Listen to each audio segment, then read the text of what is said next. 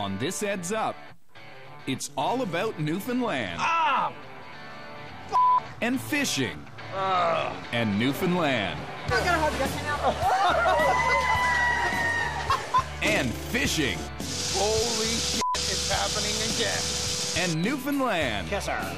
Oh, God. I'm Ed Robertson. I have a dream job. I'm in a rock band called Bare Naked Ladies. I get to travel around the world doing what I love.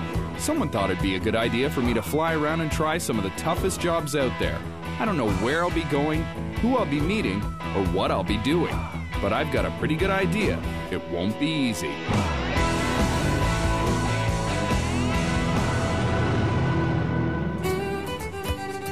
My coordinates today have led me to the southern coast of Newfoundland. Absolutely gorgeous. All these little remote fishing villages that are, many of them only serviced by boat. It is just stunning to be down here. Newfoundland was its own country until 1949. Couple that with the isolation of an island, you know you're in for a completely unique adventure. I'm landing on a quiet little strip in the middle of nowhere. That is one hell of a runway. It's the best we got. We land on it all the time. Holy smokes, I'm Welcome glad. to Newfoundland. Okay, welcome to Newfoundland. We're going to put you to work. Boyd Pack is a businessman in the fishing industry. He wants to show me a traditional Newfoundland job, and it starts in the coastal town of Hermitage. Couldn't get cell reception. Don't really care because I met up with Boyd Pack again, and he says he found some folks I can go fishing with. Darlene, Jeff, this is Ed Robertson. Hi, Darlene. He wants to be your deckhand today. Great. We're going to do some fishing? We're going to do some hard fishing. We're going to make you work. Okay, I can do that. Oh, it's not fishing with a rod, it's fishing with nets. So Okay. It's hard work. We own and operate our own fishing enterprise. I've been at it for 22 years. Darlene's been at it for the last 2 years with me. And we go out to all species, from lobster to redfish to cod, whatever we can get at. Ideally, what are we looking for? Is cod the best thing to catch? Cod is the best price fish. Majority of fish you're going to get now is what we call redfish, ocean perch. Ocean perch, right. Those are the ones with the crazy eyes. Yeah, and the spurs. You got to watch the spurs. When you clear them out, you got to watch the spurs. They're dangerous. I know guys drove them in their hands and lost feeling in their hands and can't work. Wow. It's good to know as a guitar player. And it's a dangerous job. More people are killed working on fishing boats than in any other job in North America. You're going to be back on the stern of the boat with Darlene. Main thing back there, when the net is aboard, watch your feet. You don't want to get it caught. You don't want to get your feet in the net, because if you do, you're going back over that black piece back there. But this boat won't stop fast enough to keep you aboard. Jeff and Darlene are retrieving their gill nets, which were set adrift days ago. For me to be a good deckhand, I have to clear these nets of fish fast. The more nets we clear today, the more money Jeff and Darlene take home. Take the fish right by the eyes. Okay. Pull the mouth open and get the twine out of the mouth. Something tells me they just made that look easy. There you go. Oh, this guy's huge, and his eyes are friggin' giant. And then he should just pull out. I hope you're not going to have to help me with every fish, Darlene. Am I doing this right? This is way harder than it looks. I cannot figure out how to get this fish out of this net. If I grabbed it from the right side, from the No, other it side of the won't. net? No, no. It's always got to come through the Gotta net. come through. Finally, a big money cod. Our first cod. How the hell are you supposed to get this net off? I'm trying. I don't get it. Pulls the mouth open, pulls the net out, slips it through. That's all there is to it. Yeah, but see now, look what's going to be on my side. A giant Big one. one. Man, you gotta get this one. He's a live one. Clear it all the way from the mouth, clear it up. Jeff Stair tells me I'm way too slow. Time is money, even on a small fishing boat. They're picking up. There we go. So far, it's been slimy, wet, cold work, and Jeff and Darlene are doing most of it. I think I'm just slowing things down. Here comes another complete failure. That's got happened. Finally, we've cleared this net. It's time to send it back into the ocean. Sit the net back Okay, again, let's yeah? go. Okay, let Okay. it go. Throw it. There it goes. Steaming ahead in the boat, and if any part of me gets caught in this net, I get dragged overboard with the net. I'm not built for that. Woo! Here we go. 1, 2, 3. Woo! Oh my goodness. Nice work. Holy smokes. That was a little bit harrowing for a moment there. And where do I grab it? Having just finished with one net, time to pull in another. Oh. You guys have probably figured out pretty quick. If you want to get things done quickly, bring a city boy who's in a rock band out on the boat. Right. I feel bad for taking so long on the first net. I'm going to work faster on this one. But working faster has its drawbacks. Ah!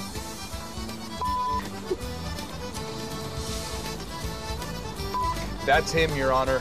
The one with the bulgy eyes. That's the bastard that stabbed me. After 4 hours of hauling nets and a couple 100 pounds of fish, I'm only marginally better at this. We're heading back to Hermitage, and I get an interesting offer.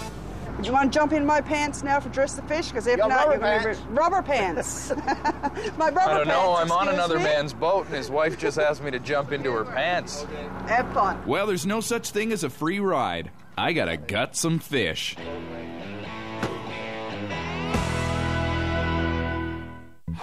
My coordinates have me on the southern coast of Newfoundland. I've been out fishing with Jeff and Darlene, and I haven't been very helpful at all. Ah! I can make it up to them by doing one more thing. Something wonderful. Now we got to dress our fish, we call it. We got to gut our fish. Put your finger in the high, thumb on his tongue, and tip him back. Cut. Go down first, his belly. Take the gut out. Throw it away. There. No problem? Well, Want to theoretically. You want me to try one more for you? You can do the rest. You can take the gut out of it. Okay. It's got to all come out, though, Yes, right? sir. It's all got to come out. Oh, yes. They got to be gutted. All of these. Before you have any lunch. This is making me really hungry for lunch. This is just building up an appetite like you can't imagine. Ugh. Oh, God.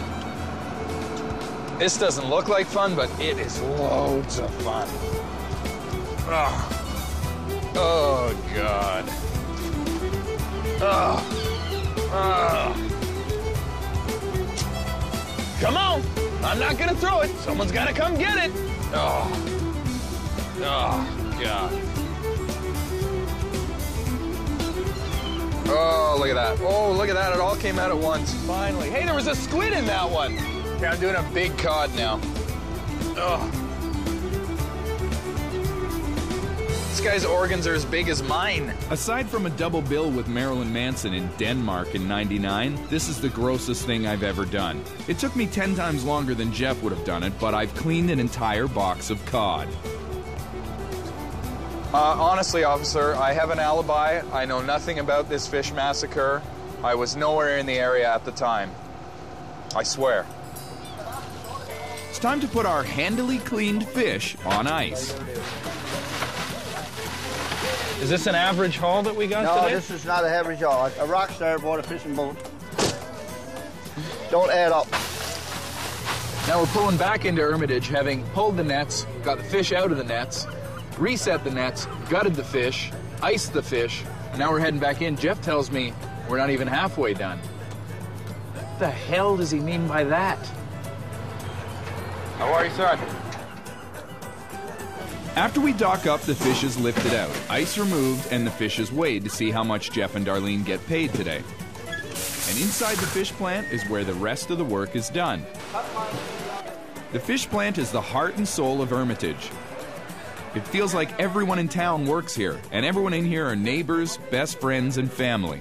Okay, Ed, this is Kim. Kim, this is Ed. Hi.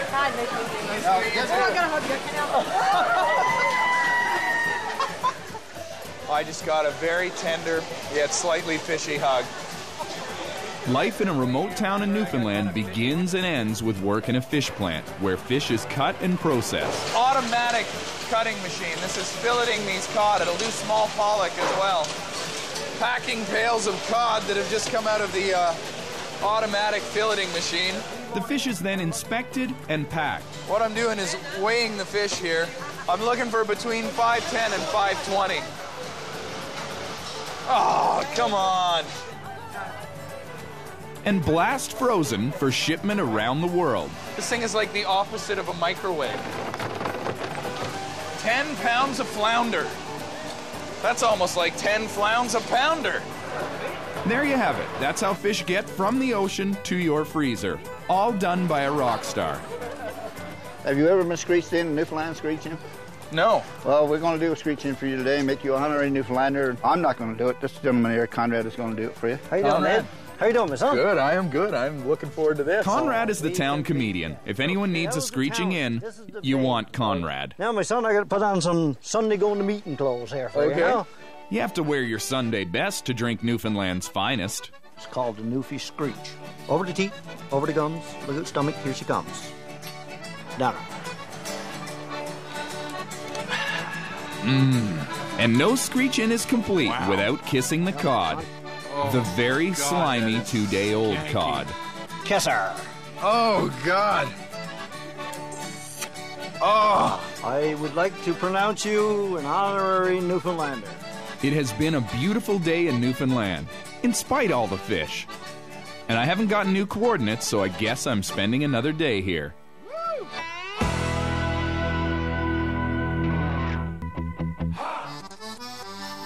It's my second day in Newfoundland. It's 7 a.m., late for a fisherman, but early for a musician.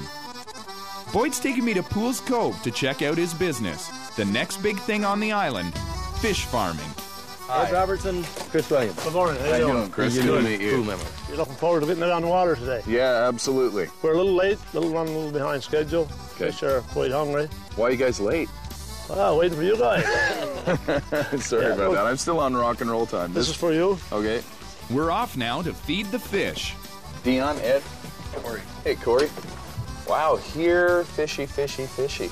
It's sort of like cat food with ass, and not good ass. Quit f***ing around, Ed. We gotta go. Okay. These fish are starving. Let's do it. A generation ago, these guys would be fishing the Grand Banks, but depleted fish stocks in the ocean has changed the industry. Aquaculture technology, the breeding and raising of fish in giant cages, is turning fishermen into fish farmers, and it's incredibly successful. 35 to 40,000 fish in each pen. The site that we're going on, there's 16 cages. They weren't fed that great yesterday, so today They're going to be hungry. they're going to be hungry. In the wild, Atlantic salmon can take up to 10 years to get to 10 pounds. In one of these pens, it gets to that weight in 2 years. Okay, now I like to fish.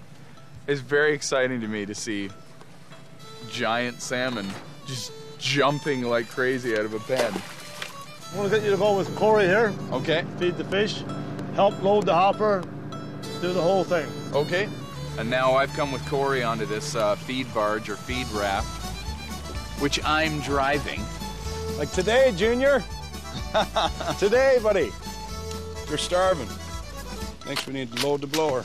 How much of this pallet of feed will these fish eat? They should take anywhere from 20 to 25 bags, which is about half of that pallet. Really? These fish feed pellets are made from herring and mackerel with vitamin and coloring to make the salmon pink. At $1,000 a ton, it ain't cheap. How many bags have you put in there now? It's a very good question, Chris. Oh, this We one's gotta all keep, slimy. very good, accurate track of the amount of feed goes in each cage to find out the FCR, which is the feed conversion ratio on the fish. That's the ratio of food you're converting into flesh. flesh. This feed is about 70% of the total cost of a salmon operation. Wow, really? So probably use in the area of 40 tons per day. So $40,000. $40,000 per day in feed alone. Up until that point, I was thinking about getting one of these tanks for myself at home. The salmon are getting very impatient. They're quite hungry. They're used to being fed at about 5:30 or 5:45. Yes, fish, I'm sorry. Sorry I'm late. I'm usually still asleep now. You're lucky I'm making your breakfast at all. Next thing we want to do is get our camera put in the pin. Okay. We put this camera in the pin here. The idea of the camera is to look up from the middle of the cage. It'll see the fish swimming around the top. And when the fish is done feeding, the feed should float past the fish, and we'll see it in this camera, and that'll give us an idea when to stop. Is that ever cool? That is amazing. Now with everything in place, it's time to feed the fish. This is a feed spreader, feed commander. This is the gate that lets your feed through. Okay. The more you open this, the more feed will come through. Fire it up here. Feed management is important. Too little food and the salmon don't grow. Too much and the excess food sinks to the bottom. That's wasted money. These salmon are friggin' picky. It has to be just right. Those fish are in there right now going, food just raining down. Don't put it outside the pen, that stuff is costly. Put it inside the pen, not out.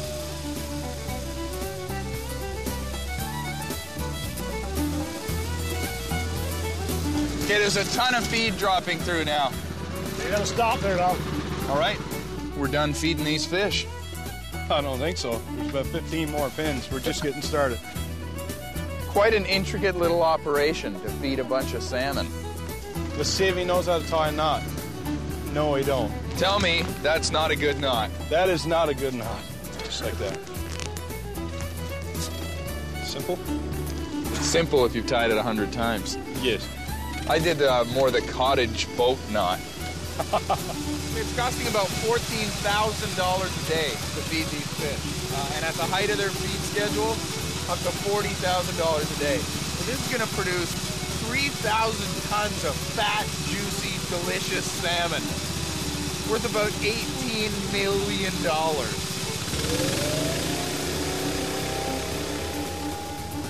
And now with the fish fed, it's back to Pools Cove. Now you know how to feed fish. Now we're going to show you how to make the cages that we keep the fish in. Okay. Here we're going to go over to another little community. Hey, another small Newfoundland town with work for me to do? Sounds great. Welcome to the new Newfoundland, where fishing is being replaced with farming. I've spent the morning feeding the fish. Now I'm off to Boxy, Newfoundland to help get one of these fish cages built. Hey, Boyd. Good afternoon, Ed. How are you? Good. Ed. Ed. Outstanding name, sir. Welcome to Boxy. Thank you very much. This fellow is looking for some work, some physical work. So I figured you might be able to find some of that. We always got room for that. We're doing some fusions on a 150-meter cage. Okay. And the guys are just setting up here now, so your time is just great. Now that's real big, isn't it? A 150-meter cage? 150-meter cage is the biggest cage ever built in North America. These are the first two. So what they're doing now is they're putting this into this device here, clamping it together, and they'll put a heat plate in there that's at 230 degrees Celsius. They'll bring it in under pressure, meld it together. And then I'm going to show these guys how I pull them apart with these Southern Ontario pythons. This is a 230-degree heating plate used to heat up the material to fuse it together. Also banned from international table tennis play in the early 60s. I could feel the heat on my face from here. So what that'll do now is the heat, as it affects the plastic, it'll form what we call lips. And when they get to about 1/4 of an inch all the way around, we'll release the pressure. These plastic cages are super strong if fused properly. Any mistakes at this stage could cause a break in the future, releasing millions of dollars worth of fish. In aquaculture terms, that's called bad. See it roll? Yep, yep. Yeah, we're going to do the next one. Yeah. So when that closed together, did you see how it started to roll? Yeah. And then I released the pressure? Yeah. That's what you'll do on this next one. Okay. Oh, I'm going to fuse the You're next going one? to do the whole one, yeah. Oh, okay. All the guys working on this cage are former fishermen. They've had to adapt to the new financial realities of Newfoundland. It's almost a traditional lifestyle. Yeah. You're involved in the fisheries, but it's just a different fishery, right? Yeah. I'm just tightening this in for its final fusion before we push it out. I's the buy that builds the pen. He's the buy that farms her. There's another buy that blows high-powered pellets into it. And 2 years later, we harvest her 230-degree heating plate. Now close it in on the plate. Close it in on the plate.